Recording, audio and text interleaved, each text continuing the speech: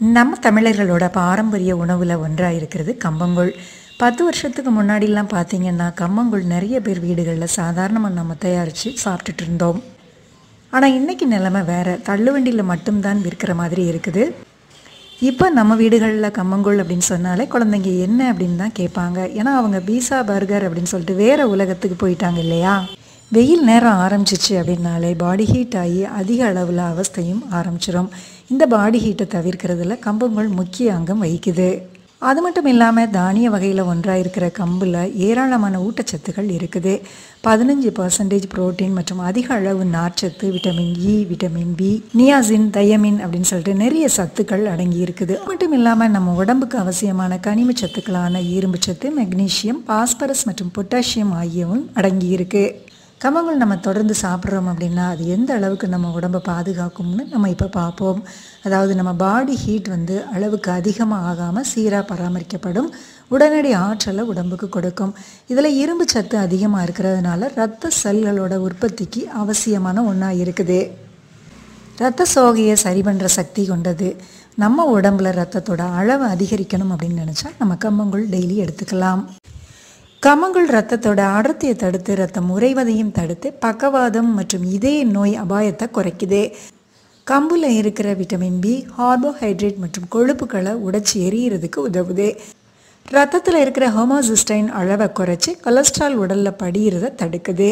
கம்புல இருக்கிற நியாசின் இரத்த நாளங்களில் கொலஸ்ட்ரால் தேங்குறதையும் தடுக்குது. கம்பங்கூழில் இருக்கிற ட்ரிப்டோஃபான் அப்படிங்கிற அமினோ அமிலம் பசி உணர்வை குறைச்சி உடல் எடையை பேலன்ஸ் பண்ணுறதுக்கு உதவியாக இருக்குது. மேலும் இது மெதுவாக டைஜஸ்ட் ஆகிறதுனால ரொம்ப நேரம் பசி எடுக்காமல் தடுக்கும். நார்ச்சத்தும் அதிகமாக இருக்கும். கம்பில் இருக்கிற நார்ச்சத்து குடல் புற்றுநோயோட அபாயத்தை குறைக்கும். மேலும் மார்பக புற்றுநோயிலிருந்து பாதுகாப்பு அளிக்கும். இன்னும் பார்க்க போனீங்கன்னா கம்பில் இருக்கிற மெக்னீஷியம் தசைகளை ரிலாக்ஸ் பண்ண உதவியாக இருக்குது. அதாவது இது இரத்த நாள சுவற்றை தளர்வடைய செய்து இரத்த ஓட்டத்தில் இருக்கிற தடையை தடுத்து உயர் இரத்த அழுத்தத்தை குறைக்க உதவியாக இருக்குது.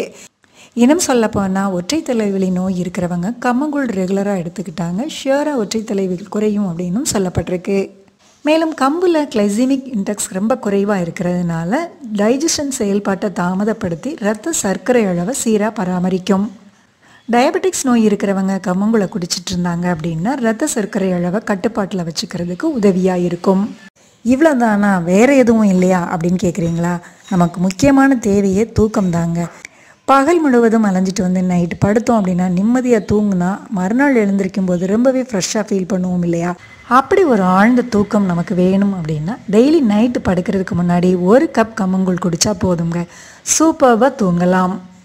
செலவு அதிகம் இல்லாமல் சிம்பிளாக ரெடி பண்ணுறது தான் கம்பங்கூழ். ஏன்னா ஃப்ரெண்ட்ஸ், உடலுக்கு ஆரோக்கியம் தரக்கூடிய இந்த கம்பங்கூழ் வீடியோ உங்களுக்கு பிடிச்சிருந்ததுன்னா லைக் பண்ணுங்கள், ஷேர் பண்ணுங்கள் அண்ட் சப்ஸ்கிரைபும் பண்ணுங்கள். அது மட்டும் இல்லாமல் பெல் ஐக்கான் கிளிக் பண்ணிக்கோங்க.